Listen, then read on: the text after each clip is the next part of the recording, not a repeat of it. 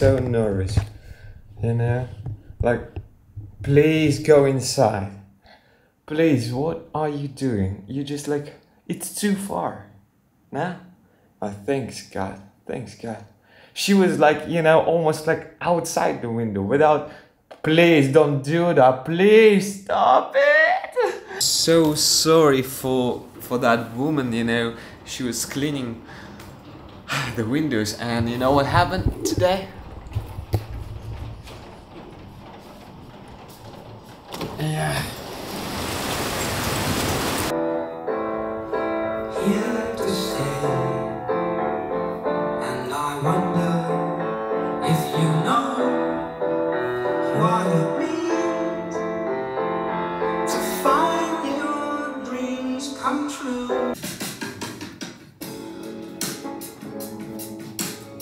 Walk into my life, color and fire.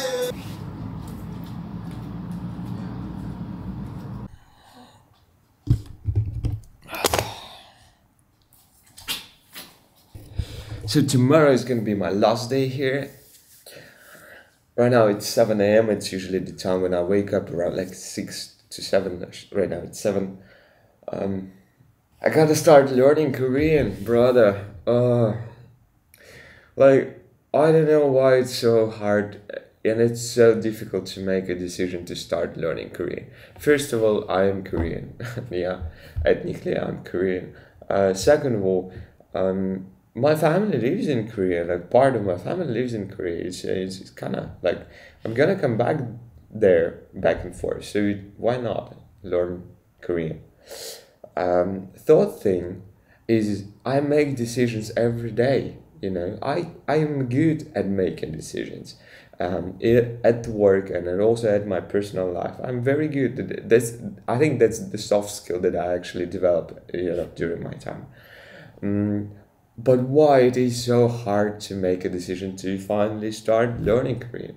There is a Korean restaurant right here, like 100 meters from me, and Koreans, real Koreans work there. They love me. I love them too, because they make my favorite food, because my favorite cuisine is Korean, obviously. And yeah, they want to communicate with me, because I know just like some words, you know, and they say something to me, and I'm like, yeah, I'm Korean, but I'm not. Wasn't born in Korea and all that stuff. But it's just like a little thing. But they really want to talk, and I'm like, I really cannot. The same situation happened to me in Mexico. I was in Mexico and I was trying to find Korean food, because I'm Korean. I love Korean food. I cannot live without it. So without kimchi, without everything. So I found out the shop which was actually also very close to mine. I came there and there was a Korean lady, and I think it was her son, her son. And I was talking to them, and I was buying kimchi from in the store, and we were speaking Spanish, because I speak Spanish a little bit, not a little bit, definitely much better than Korean. And I speaking. I think I can say my right now my Spanish is much worse, but at that time it was like around B1, maybe B2. So we started talking in Spanish. Hola, ¿cómo está, señora? Y otras, you know, and all that things. And then she asked me, like, are you Korean? I mean, you look Korean, but at that time I had the long hair, so you kind of don't know, because most of Koreans don't have that long hair. I had a very long hair. So yeah, and there is a video with me with long hair in Mexico on my channel. So yeah, if you want to check it out. So we started talking, and she started asking a lot of questions, and it was a good talk, because I was obviously, you know, the customer who gonna come back, because I went to that shop every week. So, and also she wanted to connect, and she wanted to connect in Korean, but I don't speak Korean, so obviously, you know, there was no that type of connection. And what she said to me was very interesting, because she said that, you know, a lot of Mexican people, especially Mexican girls, come to this place and they talk very good Korean. Why don't you learn Korean? Because you are Korean and you can learn the languages, because you already speak English, Spanish and Russian, so you should learn Korean. That's what she said to me. She was very kind. And I like that. At that time, you know, when she said that, I was like, yeah, actually, you know, well, it makes sense. But it was 2 years ago, and since then I haven't learned a word. Maybe one word, or maybe two words. I even been in Korea for some time, for a long time, basically for 4 months, or 5 months in total. Yeah, maybe four.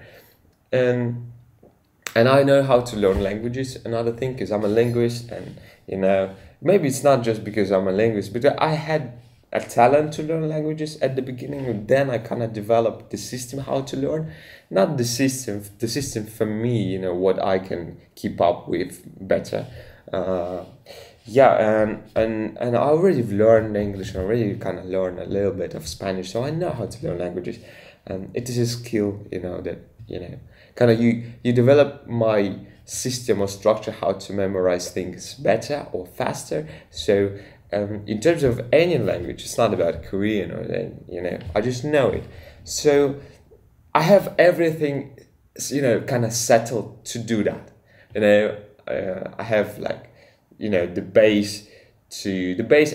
I'm not talking about the base of the language. I'm not talking about like the base of, you know, kind of in terms of skills and in terms of abilities. You know, even in terms of personality, I'm Korean. So I'm basically, you know, in many terms, I am Korean in many ways. The way I do things, the way I, you know, maybe sometimes the way I think even, it is Korean. But of course, because I was born and raised in Russia, you know, I have a huge effect on my personality as a Russian person. And of course, most of my life I've been living in a Russian language society. So Russian culture is, you know, kind of integrated inside of me. It's not the biggest part of me, I'm gonna say it, because I'm definitely multi kind of international, I should say, a person, culture person. Yeah, but still, it was a big part. But it's not about that. It's about the Korean. So still, I am 100% Korean. You know, it's in my blood in somewhere. But back to the point of making decision, it is so hard to make a decision. So first of all, I don't make decisions like you know, I I you know, it's hard for me to make a decision because when I make a decision, I just go in, all in. You know, I go 100%, and I don't want to quit. You know, because at this point of my life, why? You know, it's so pointless to make a decision when you know that you're gonna quit. You know, in a particular in not in the near future. So for me at this point, like I don't want to say or make promises to myself which I'm not gonna keep or which I'm not gonna do.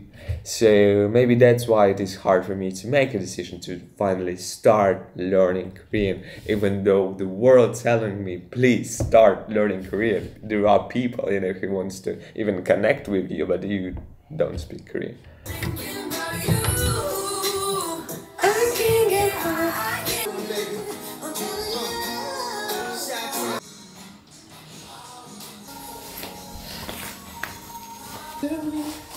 Music. Come on. Let's go.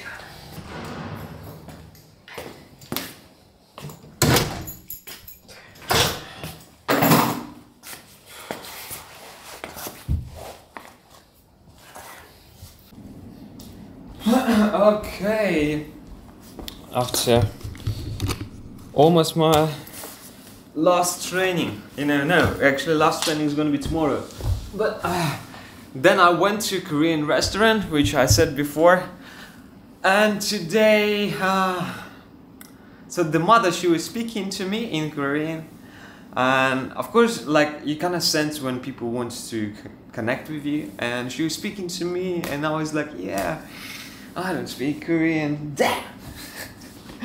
Damn it, I don't speak Korean, and unfortunately I cannot connect with you. But I would love to.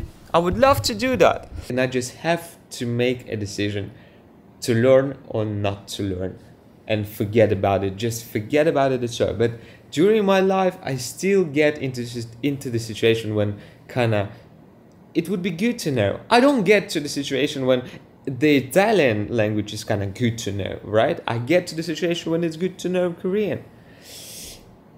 So am I gonna be stupid enough to not make this decision, not start learning Korean, or I'm gonna be smart and I'm gonna, you know, just start doing it.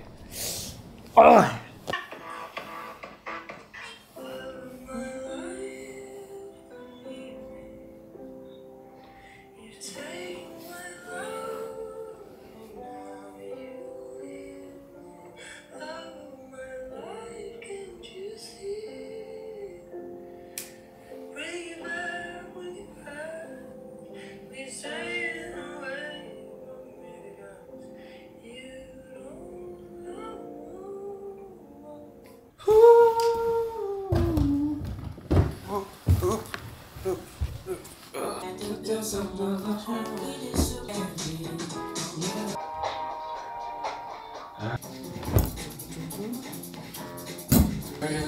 Don't want you on my mind.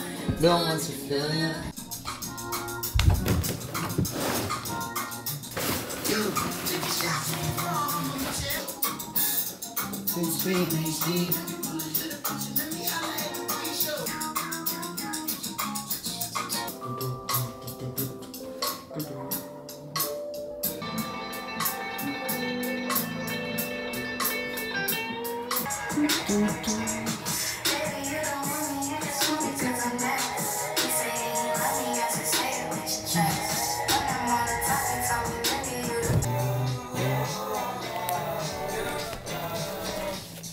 I'm not intended to give your heart, and who you gonna give it to?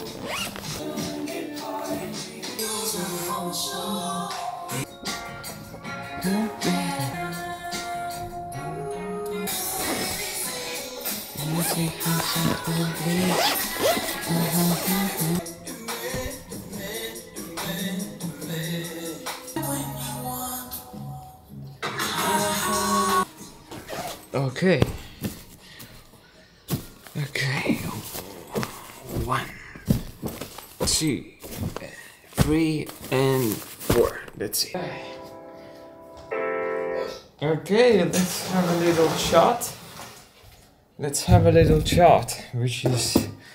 It is my last day here. I'm really excited. I'm very happy to go on vacation with my friends. Yeah, it's been I've been waiting for this, you know, for this vacation to see my friends. I haven't seen them for years, and it's definitely going to be a, you know, kind of happy and very, very sweet moment, actually, you know, because I really do miss them. I do miss them. Friendship means a lot to me. It's been wonderful. It's like, it's been very beneficial in many ways. It's been enjoyable. It's been lovely. It's been a lonely time. Not lonely, just like time alone. It would be better to put it in this way. But also it was very kind of, I think there was a lot of insight during this time, a lot of thoughts, ideas that I actually created those ideas, a lot of improvement as a person and a personality, and just like, you know, just like by analyzing life, but also making those videos, it's been like very beneficial for me in every possible way, which I can analyze myself and see, you know, I kind of right now have a possibility to look at myself as a third person.